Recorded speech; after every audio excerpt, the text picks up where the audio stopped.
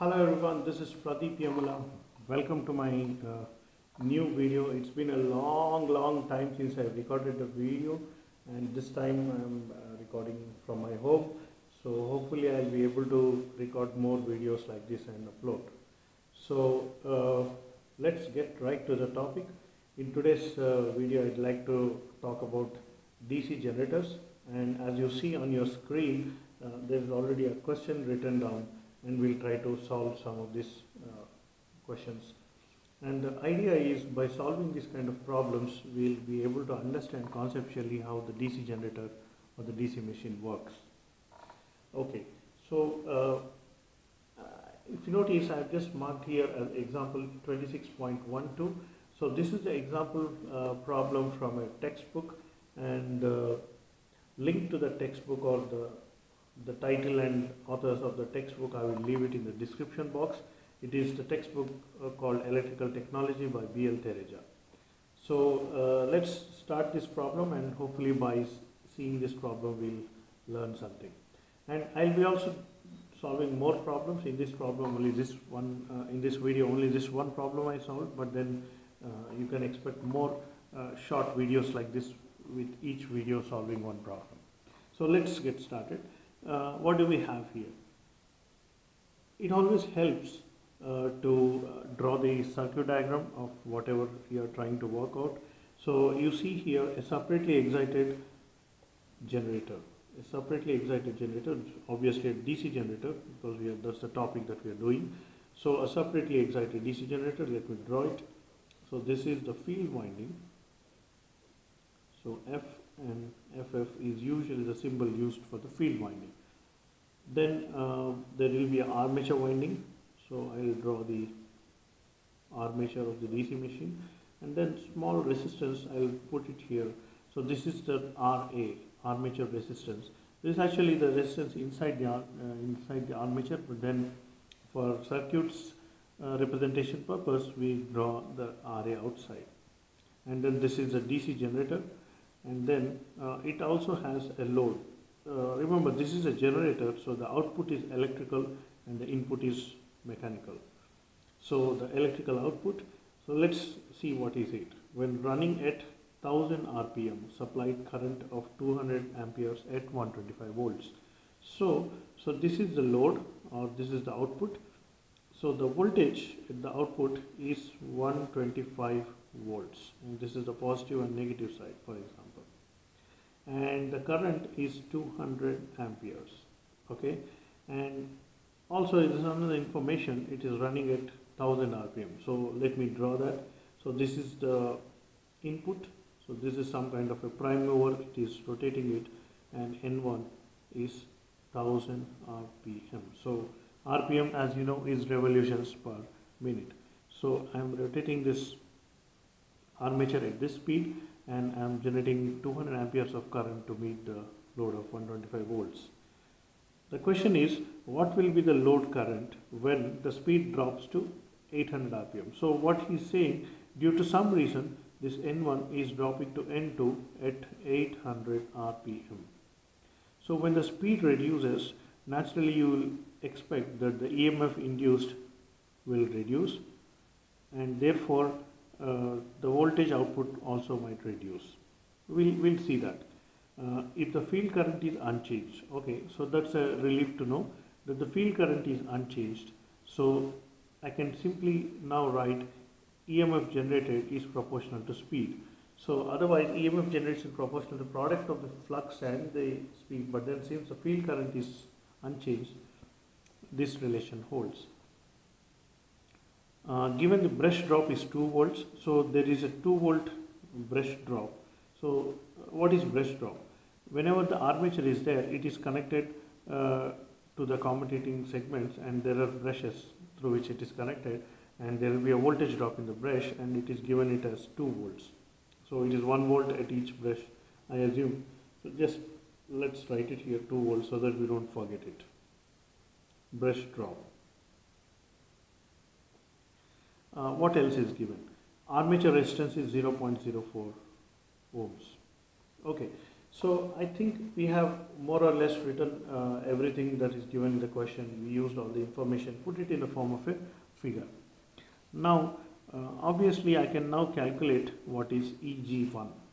So Eg1 is nothing but EMF generated.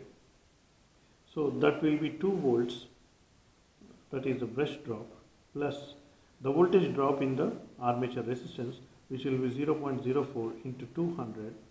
This is the voltage drop in the armature, plus the output voltage, which is 125 volts. So basically this will be my voltage. I think I can right away multiply it. So I can cancel out zeros, and then this is 8 volts, plus 2 volts is 10 volts, 8 plus 2 is 10, 10 plus 125 is 135 volts. So for a generated EMF of 135 volts, the speed corresponding to it is 1000 RPM. And now the question is, what is the question? Let's go back to it. What will be the load current when the speed drops to 800 RPM? Okay, let's get by calculating what is Eg2.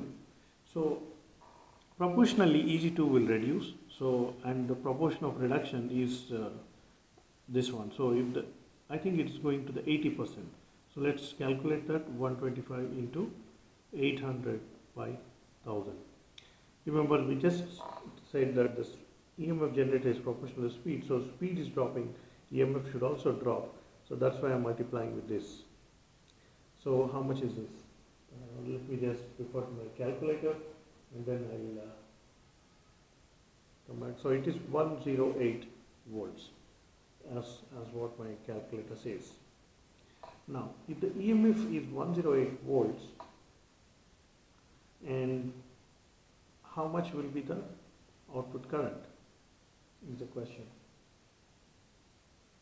Now before we calculate the output current, we can also now look at the load. What will be the resistance of the load? Because you know that 125 volts and 200 amperes, the voltage and current into this, I can find out the load resistance. So let me do it here. RL, load resistance, is 125 volts divided by 200 amperes. So this will be how much? What my calculator says is 0.625 ohms.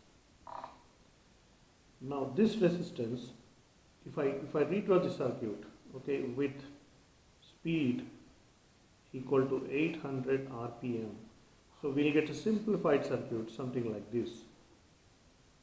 So Eg, is 108 volts, we just calculated, remember, and then the drop is 2 volts in the brushes, and then there will be some drop here. 0.04 ohms is the resistance, and then the load resistance we just calculated, it is 0.625. So now what is the voltage available and how much current will be flowing is the question. So which is very easy to calculate from this. The net voltage is 106 volts, and because 2 volts is dropping, and the net resistance is 0.04 plus 0.625, so which is 106 volts. So this will be my armature current divided by 0.665, and that comes out to be, let me use my calculator.